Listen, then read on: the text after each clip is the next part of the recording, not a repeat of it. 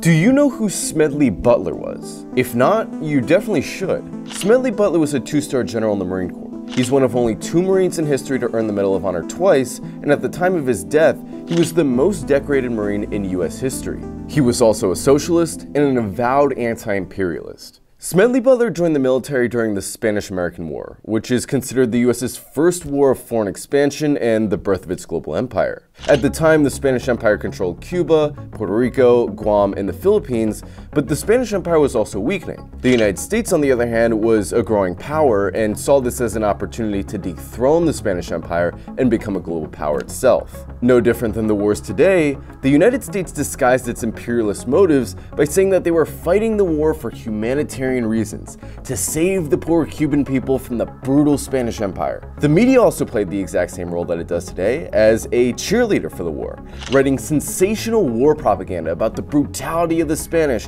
and how the US had to intervene to save the Cubans, a practice that got its own nickname, yellow journalism. Like so many young men who were eager to do good in the world, Butler got caught up in this war propaganda and enlisted in the Marine Corps at the age of 16, lying about his age to get in. He wrote later, recounting his feelings when he decided to enlist, "I clenched my fist when I thought of those poor Cuban devils being starved and murdered by the beastly Spanish tyrants." Butler was deployed to Cuba in July of 1898, and for the next 20 years, Butler was sent on one imperialist expedition after another, clearing the way for US corporations with a hail of bullets. After Cuba, Butler was deployed to the Philippines, Honduras, Haiti, Nicaragua, Panama, Mexico, and even as far as China.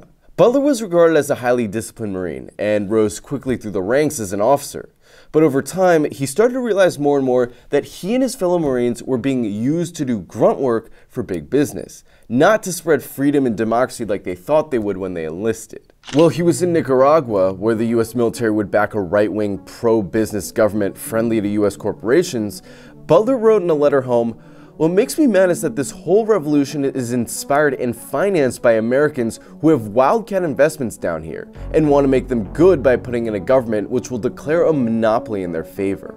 By the time Butler retired in 1931, he had won more ribbons and medals than any Marine in US history up until that point, but after all of that, his sole conclusion was that all of the wars he fought were just big money-making schemes for corporate America.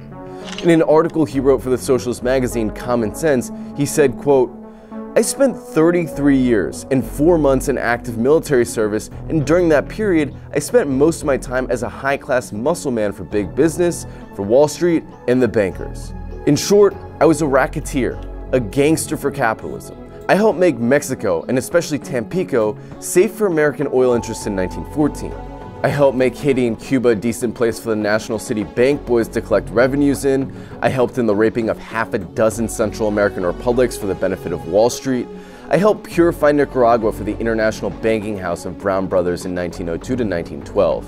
I brought light to the Dominican Republic for the American sugar interests in 1916. I helped make Honduras right for the American fruit companies in 1903. In China in 1927, I helped to see that Standard Oil went on its way unmolested. Looking back on it, I might have given Al Capone a few hints. The best he could do was operate his racket in 3 districts. I operated on 3 continents." He summarized his thoughts on war in a book called War is a Racket, in which he explains that all war is simply a racket, a money-making scheme for a small group of elites. Here's how the book opens. "War is a racket. It always has been. It's possibly the oldest, easily the most profitable, surely the most vicious. It's the only one international in scope, it's the only one in which the profits are reckoned in dollars and the losses in lives. In World War I, a mere handful garnered the profits of the conflict. At least 21,000 new millionaires and billionaires were made in the United States during the World War. That many admitted their huge blood gains in their income tax returns. How many other war millionaires falsified their income tax returns, no one knows. How many of these millionaires shouldered a rifle? How many of them dug a trench? How many of them spent sleepless, frightened nights ducking shells and shrapnel and machine gun bullets? How many of them were wounded or killed in battle? Butler was hugely popular with veterans, not only because of his rank and reputation, but because he advocated for them. In 1932, at the height of the Great Depression, Butler helped lead the Bonus March, a massive march of World War I veterans and their families who marched on Congress to demand bonus pay that they had been promised for fighting in World War I but never received. Butler gave speeches telling the veterans that they had as much of a right to lobby Congress as anyone else. But instead of paying the soldiers, the march encampment was broken up with cavalry charges and tear gas. The Bonus March demonstrated the power that veterans could wield when organized. Big business interests took notice of this power and Butler's influence with veterans, and in 1934, Butler claims he was approached by a businessman named Gerald P. McGuire, who said that a group of businessmen, backed by 500,000 soldiers and $3 million from JP Morgan Bank, were planning to overthrow President Franklin Delano Roosevelt, and said that they wanted Butler to lead the plot and become America's fascist dictator. Butler refused and instead testified to Congress about the plot. After hearing Butler's testimony, the committee said, quote, "There was no question that these attempts were discussed, were planned, and might have been placed in execution," and that, quote, "the committee was able to verify all the pertinent statements made by General Butler." Nonetheless, there was no further investigation into the matter, and the media dismissed it as a hoax. Butler would spend the rest of his life speaking out against war profiteering until his death in 1940. Even though he was one of the most decorated and widely respected Marines in US history, I'm willing to bet that most of the people you know, and probably a lot of you watching this, have never even heard of him. And it's obvious why. All of the soldiers that are elevated as war heroes in our culture all have one thing in common.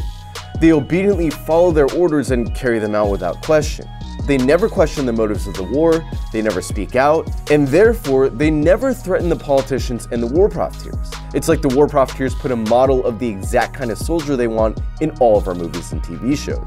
And that's why you never hear about soldiers like Smedley Butler, and why they try to smear Aaron Bushnell. There's a long history of soldiers engaging in mutiny and revolt that they hide from us because a lot of times these revolts become a catalyst for revolution. The fundamental lie that all wars are built on is this idea that some guy far away, someone you've never met halfway across the world, is somehow your enemy, and not the millionaire politicians and their billionaire owners sending you to die.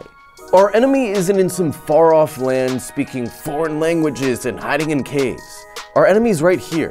It's all these politicians who foam at the mouth to send our children to war, and all the CEOs who make money off them dying. War has always been a racket. The ruling class knows this better than anyone because they're the ones that benefit. And they fear the military waking up to this because the day that happens is the day the guns turn around.